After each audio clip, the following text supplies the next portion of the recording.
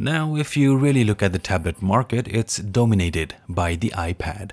Now, if you look at new users, artists, designers, they're getting the new iPad Pro due to its capability to replace a laptop, well, somewhat, as promised by Apple. And then, of course, the Apple Pencil. As a designer myself, I always wanted the iPad Pro, but I was really skeptical because of its operating system. Well, the old OS. The new 13, however, is a different story altogether. So what did I do? I got my hands on the biggest available iPad there is. So this is my take on the new iPadOS. Let's get it started. iOS 13 was a major update to all the iOS users, and it came with a ton of new features. And most importantly, the iPad users had a different version of the OS as an update. And now we have a dedicated operating system for the iPad Air 2 and above. It's called the iPadOS.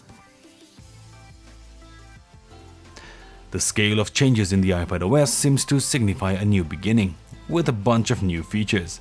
And after using the iPadOS for a week, the name difference does make sense. So here are the top new features and changes on the iPadOS that I have learned so far. So number 1 is the dark mode.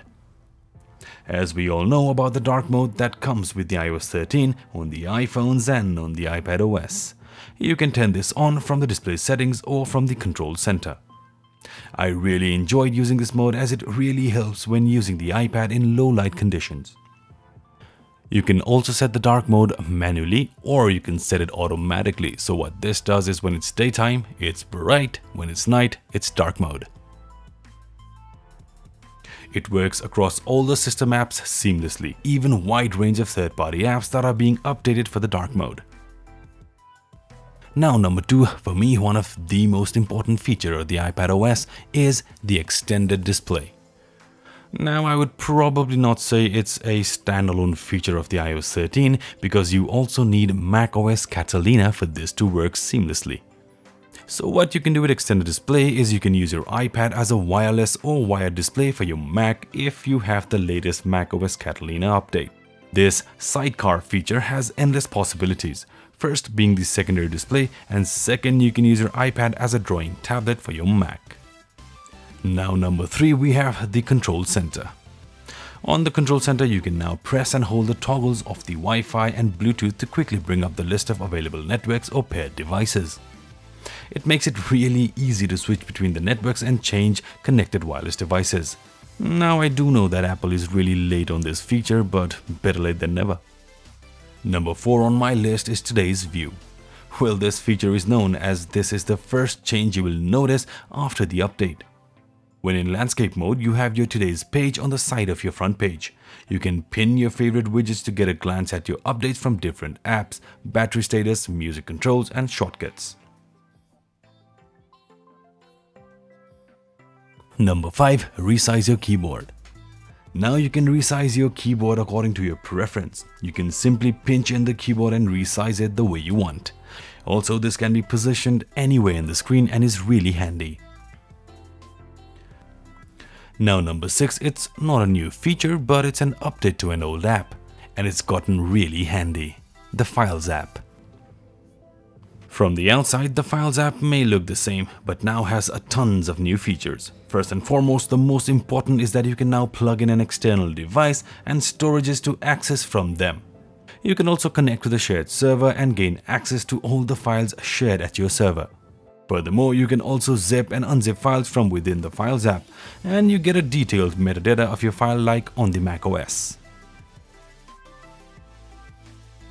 Now on number 7, we have a completely revamped Photos app with amazing editing tools.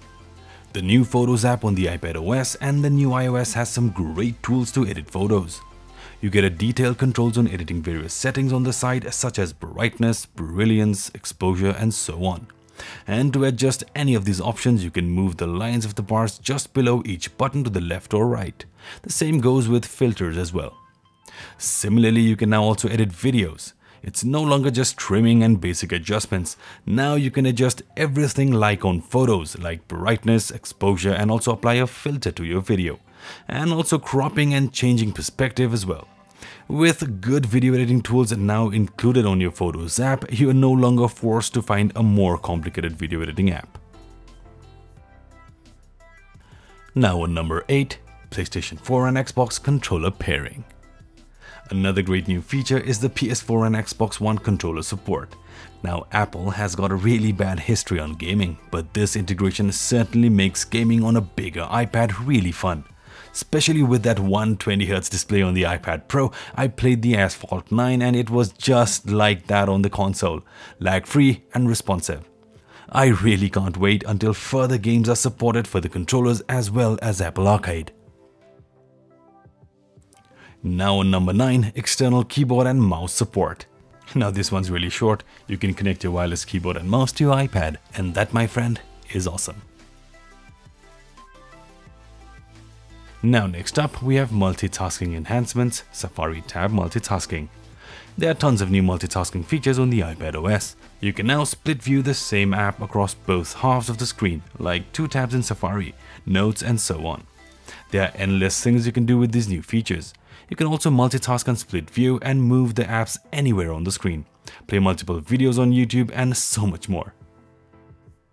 Now next up we've got scroll screenshots.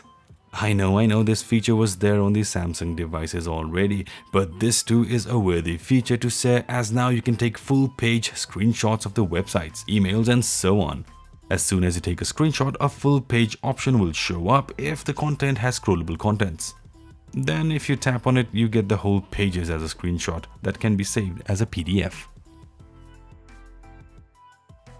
Now next up we have Safari improvements. Even Safari now comes with new features. Now the web pages are in full desktop versions, unlike mobile versions of the web pages like before.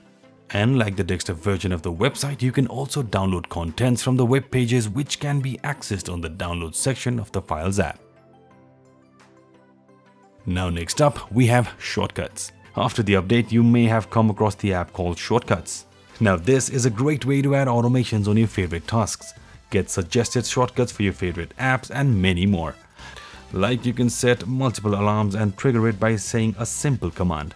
Have the Siri start a video recording and many more.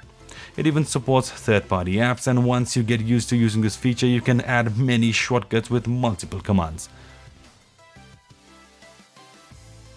Now next up, another awesome feature, sharing your audio. Now you can share your audio output on multiple AirPods or output devices with the Apple W1 chip.